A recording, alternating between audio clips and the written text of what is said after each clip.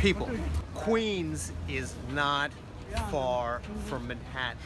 You know where's far? Bangladesh, Thailand, Philippines, Nepal, China, Bhutan, Taiwan, Japan, Argentina, Colombia, Peru, Ecuador. Today we are driving around Jackson Heights. We are going to go on a food tour around the world with a food expert from Queens, but we've got a packed car. Ariel Vieira from Urbanist. Vicki Winters from the Vicki Winters Show.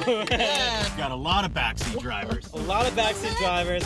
Right, wait, hold on. How can we possibly be going around the entire world if we're just staying here in Queens?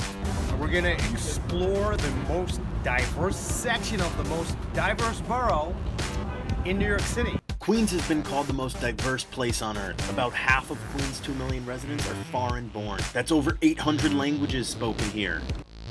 So you can stuff your face with Tibetan momos, even if you don't know what those are. That's why I'm your Sherpa.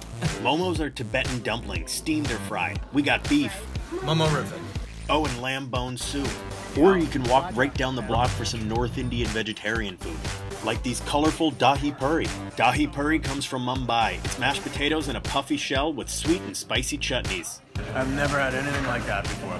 I have no clue what was in that. It was mushy though. And when you get tired of Asia, hey, go to Colombia.